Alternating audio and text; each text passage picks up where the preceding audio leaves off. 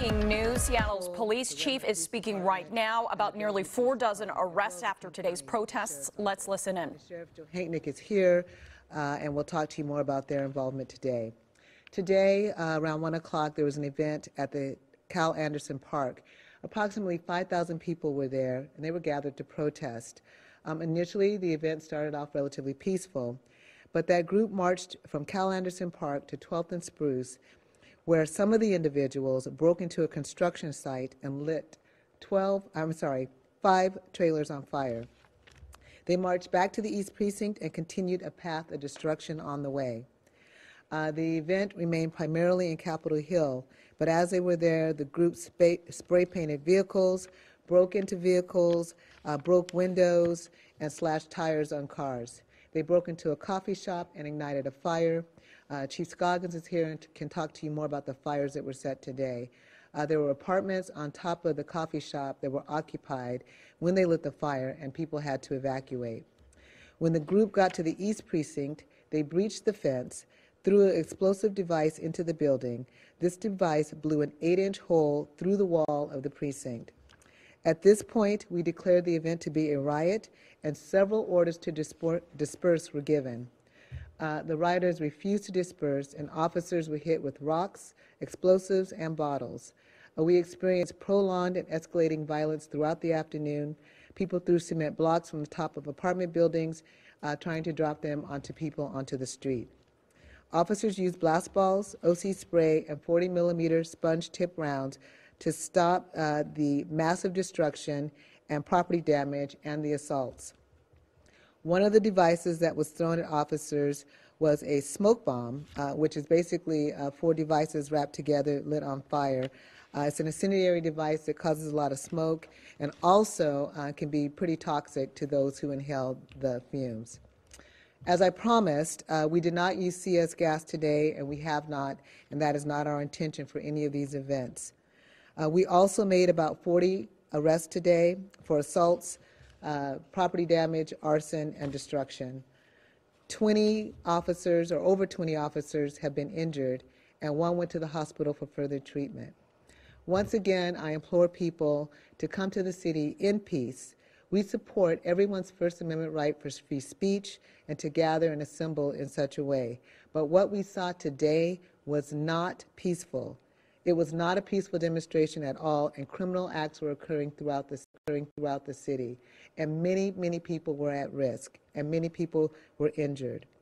The rioters had no regard for the community safety, for the officers' safety, or for the businesses and property that they destroyed.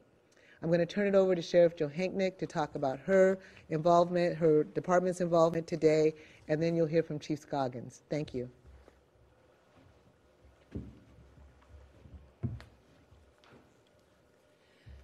Thank you, Chief Best.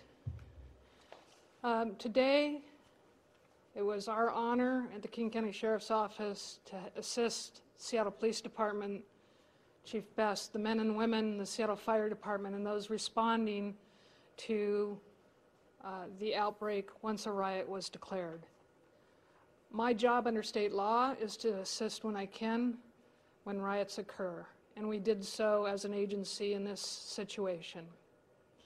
We brought in folks to help assist in infrastructure protection, backfill of police districts for 911 calls, and have had folks working to provide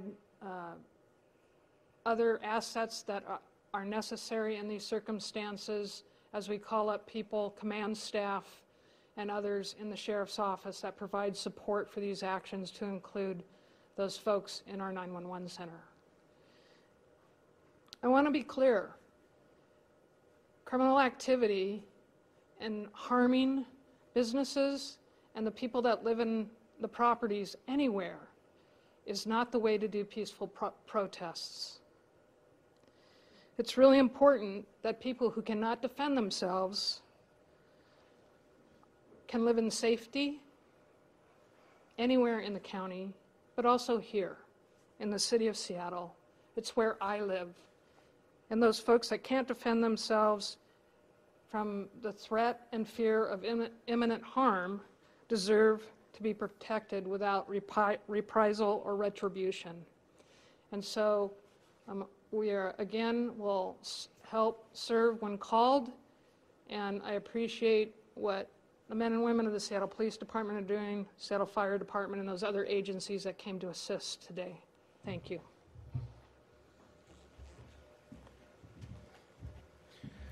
Thank you, Chief Best. Thank you, Sheriff.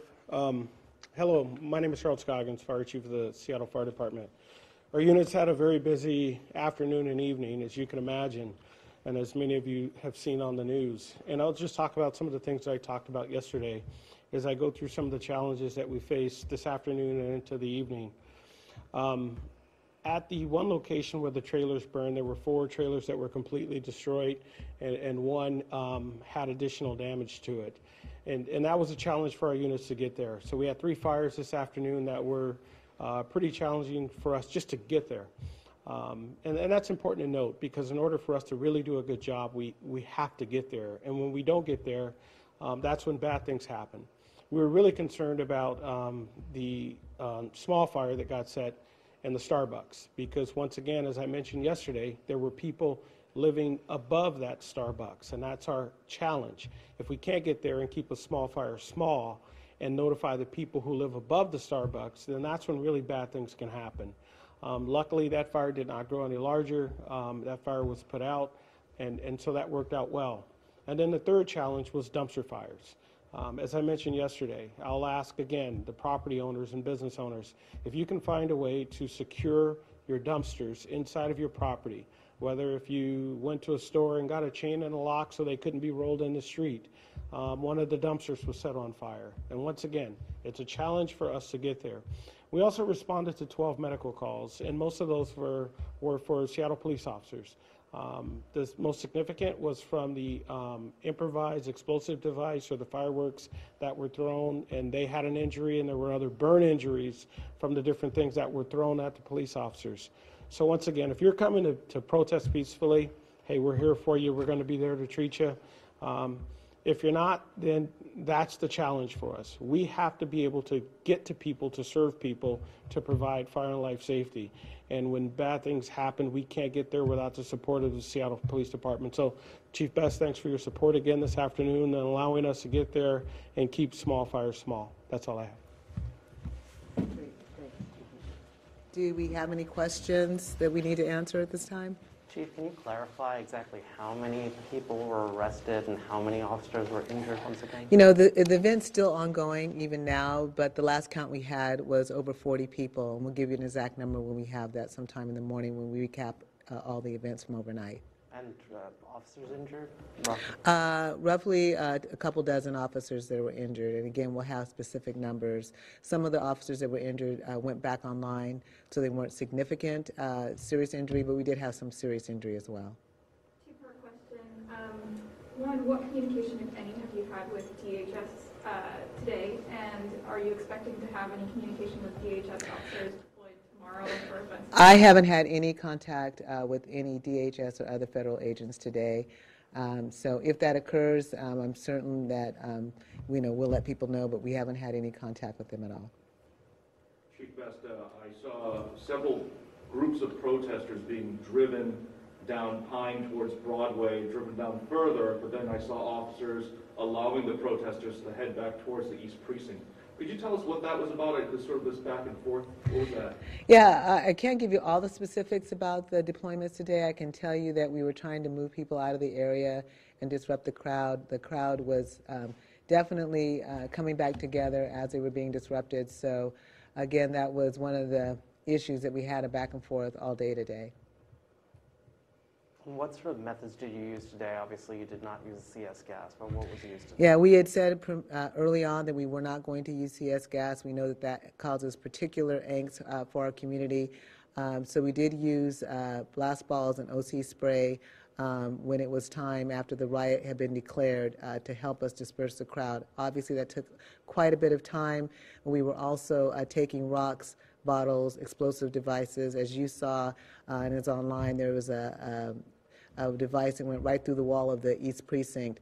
So it was a pretty contentious event all day. As I said earlier, we're still ongoing. Not everybody has dispersed at this time, but we thought it was appropriate to give a recap of some of the significant events over the course of the day. Do you know how many officers were injured, maybe inside the East Precinct when that explosive Yeah, tested? I don't have that number right now. Yeah. Chief Best, what do you say to the neighbors and business owners in Capitol Hill who are going through this all over again? And you did reference it yesterday that, you know, you couldn't guarantee the businesses would be protected by your officers. How do you respond to that? Yeah, we did everything we could to disrupt any criminal behavior that was occurring. Obviously, we called it a riot because it was a riot, and we made multiple arrests, almost 4 dozen arrests today. So we're going to make sure that we do everything we can to protect businesses. Our first priority is always going to be life safety and protecting the lives of others. As Chief Scoggins mentioned, there was a fire set inside of a Starbucks that had 150 residents or so living in the building. So, you know, that it was really important that we get fire in there to assist and aid others. That's always going to be our first priority. Do you think the presence of federal officers created more violence than there would have been this weekend? Yeah, I can't speak about the federal officers. You're going to have to check with the feds on that. Chief Best, could you just please tell us what your plans are for the remainder of the evening and tomorrow? Are you expecting the same type of violence tomorrow? We still have officers out in the field even as we speak because the event has not completely seated for the evening. We do anticipate that there will be another event tomorrow, and we will have officers deployed tomorrow as well. We're very hopeful that people will assemble and be peaceful and exercise their First Amendment free speech, which we're here to facilitate, but we cannot stand by while there are acts of violence and criminal behavior occurring. And Chief, All right, I mean, and this is the last question, please. Chief, we toured the East Precinct together after it had been abandoned, essentially, and you had some strong feelings in there. But when you see something like that, an IED blowing through a wall, what do you think? Well, I think it's very disheartening to see any kind of property damage of that nature where potentially people could be very badly hurt, whether it's at the precinct, at the Starbucks, at a grocery store, or any place else in the city. We just don't want to see people get hurt, and we're trying to make sure that we're doing everything that we can to curtail that kind of violence. Thank you. And you just heard from Seattle Police Chief Carmen Best saying that today's protest was not a peaceful demonstration at all. And she said that many people, quote, were at risk.